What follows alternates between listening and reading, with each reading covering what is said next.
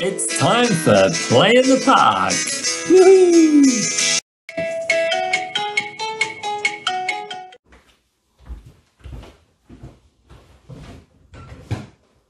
Hi everyone, I'm Kirsty from Play in the Park. Today we have the lovely Brooke. Hi. And do you know what we're making today? It's our very easy 3-ingredient cheese muffins.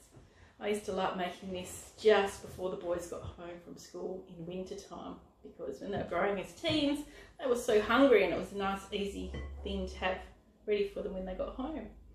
So first, Brooke, we're going to need milk. Yes, we'll put the flour in first, so it's always good to put the dry in first. So we're going to put everything in the one bowl and stir it up with our wooden spoon. I'll take this one. Now this is 2 cups of self-raising flour in the bowl. Next we're going to need the same amount of cheese. So if you want me to pour it in, and you can tip it, 2 cups of grated cheese.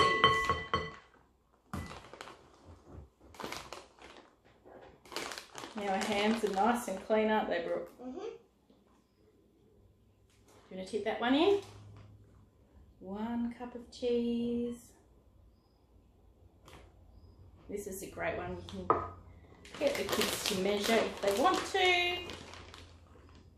It's pretty simple. 2 of self-raising flour, 2 of the grated cheese, and then just 1.5 cups of milk. Super simple. I'm going to tip that one in. Put that over here. And 1.5 of milk. You can mix that while get the milk ready. What else could we put in here, Brooke, to make it extra yummy if we wanted to? Sugar. Sweet. What about salt? Oh, we could. I was thinking more like we could add, oops, that's too much. 1.5 cups it's supposed to be. So I'll leave some of the milk in there. We could add tomatoes. Or herbs. Ooh. Ham. I have a good idea. What? We could put in like mint. Yes, you could have minty cheese muffins. Or basil or oregano or chives. I think chives would be nice with cheese. Or strawberries. Strawberries and cheese. That would be interesting. You could experiment, couldn't you? See what was nice. So put your mussels into it. Stir it up. You've got to get all the flour mixed into the milk. If you get worn out, I can have a go, because you're on that rolly chair. Makes it a bit hard, isn't it? The chair's moving more than your arm is. Okay. Stir, stir, stir. Now we'll get the muffin pan. We've put some oil in it so our muffins don't stick. And I'll let you into a great tip. Ice cream scoops are a great way to weigh out amounts for kids and to get it into the muffin pan. You scoop a nice big scoop with your ice cream scooper. Squeeze. Once they get the hang of this, they can get the same amount in every pan. It's great.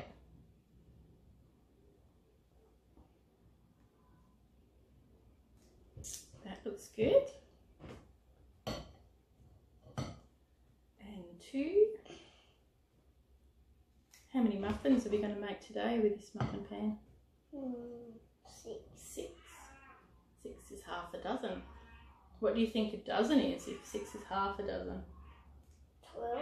Yeah, well done. That's clever. How did you figure that out?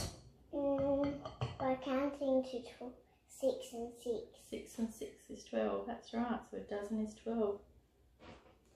Do you know what comes in 12s all the time? Do you want me to do some? I'm going to take over. 6. Eggs. Eggs always come in 12, because when we buy eggs, we get a dozen eggs, don't we? Yeah. We could have these for lunch. We could have them for lunch. A very quick and easy lunch. Now these only take 15 or 20 minutes to cook in a moderate oven, so 180 degrees Celsius. Might be yummy. Really quick and easy. So these would just take me like 15 minutes to whip up before the boys got home from school. Great for winter. I'll go and put them in the oven now, hey? Mm-hmm. And we'll let you have a look when they're finished. Okay. Yeah.